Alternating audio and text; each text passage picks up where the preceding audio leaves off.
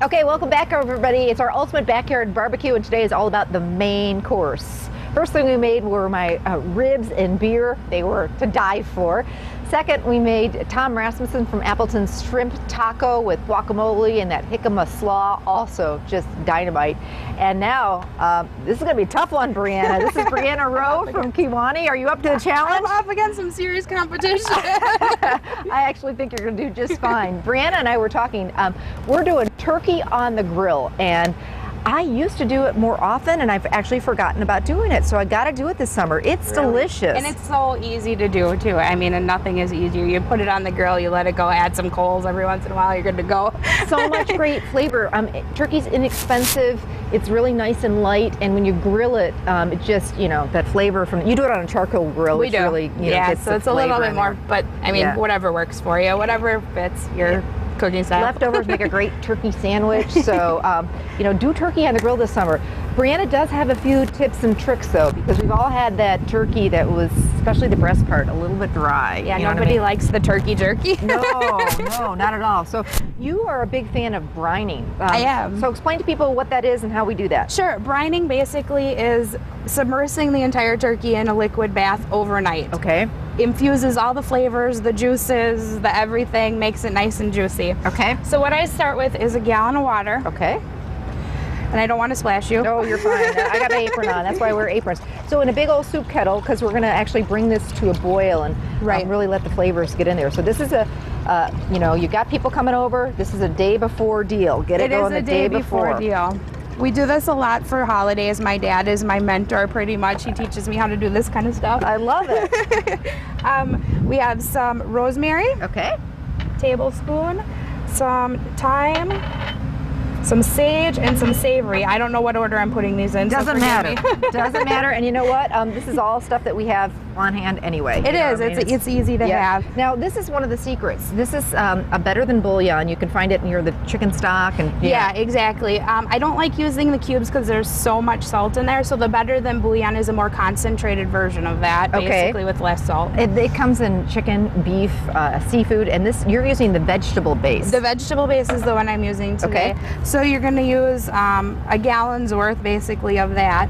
And then what's going to happen is you're going to stir this all in, bring it to a boil, and once it's down to room temperature. What about the salt? What is that? Oh, I'm sorry. That's okay. I saw that big thing of salt over there. 3/4 cup of salt. If you are using a turkey that is not fresh, it's better to use less salt because when they inject it, it does have a lot of sodium is injected when they use it. Okay, so we use 3/4 cup. If you're going to get a frozen turkey and thaw it, maybe 1/4 cup or half. Well, this is actually a frozen thawed turkey, so a fresh turkey not frozen, use a full cup versus a 3/4 cup. Got it. Okay, so we had all those herbs. We had a little bit, tablespoon or so of the vegetable base, better than bouillon, some salt, water, bring that to a boil, let it cool. Yep, it has to be at room temperature. Room temperature. Then what you're gonna do is my dad works at a paint store, so perfect. He hooks me up with the bucket. Love it. So we got a big old bucket bucket that's clean, or a pickling bucket or something of that nature, yeah. And then you're gonna dump that in there with a gallon of ice water. Okay, on top of this, so another whole gallon of water. Correct. Okay. Correct. And then make sure when you submerge the turkey that you get that inside cavity, and make sure you clean out your turkey because that's not stuffing. Yeah, no. Actually, the first time I cooked it, I left that little bag of giblets in there. I learned though. So yeah, in it goes, covered up in the refrigerator 24 hours. Overnight, 24 hours, whatever's best, whatever's easiest for you. Okay, out it comes. This is the next day. This is our little Tom turkey. Brine.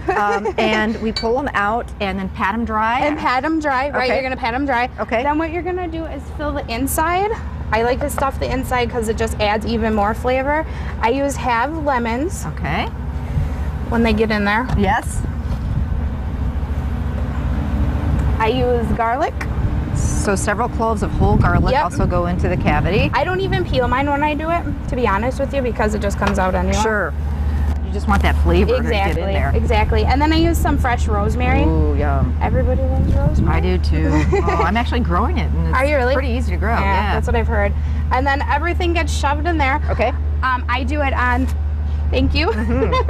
It goes on indirect heat. Okay. So make sure if you're grilling, the charcoal goes on the outside. Use a drip pan in the middle because of the fat. You don't want to have the flare-ups. Okay. And The backside needs to be well coated with olive oil so it doesn't stick to the grill. Okay. Throw it on there, 20 minutes per pound. Okay. Crispy, delicious, juicy, tasty. Check it every once in a while to see how we're doing. If Yeah, you're going to want to add coals every so often. Or on a gas grill, you're going to do it on the side that's, you know, you have the burner on the one side and then you have the turkey on the other side. Right, basically. exactly. However your grill's set up. So here is our tom turkey. Use a meat thermometer. Oh, you are gorgeous. Wow, so that's what we're looking for. That is it. Wow, that is a beautiful thing. All right, Chef Jack from Republic Chop House. Oh, that is one perfect turkey. All right, we're gonna. I'll let you carve it. No, gee, please thanks do. a lot. I will butcher it. Pretty looking turkey, huh? It's a pretty looking turkey, yes. Wow. Have you brined much before? I've done brine turkey one other time. And I've just heard that you know, taking that extra step when it comes to turkey, pork, or even chicken, it just really makes it nice and moist. So I got to do some more of that. I'm kind of excited about doing that a little bit. And it's easy.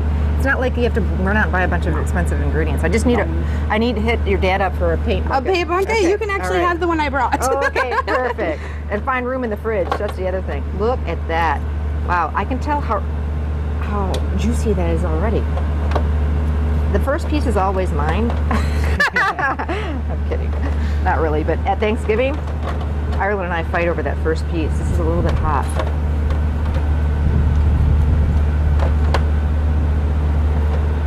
You can smell it, the charcoal and the smokiness of it. Wow, perfect. All right, a little bit hot, Jack. All right. Are you brave? I am. I'm sorry, I don't have any utensils for That's all right. I'll Are let you it slide kidding? this I time. nibble on the turkey right with my fingers. That is very good. That is very juicy too. Thank you. Really? It's not dry at all. Ooh, he's going in for another bite. You know it's good. Wow. Okay. I can't really wait to have a piece myself.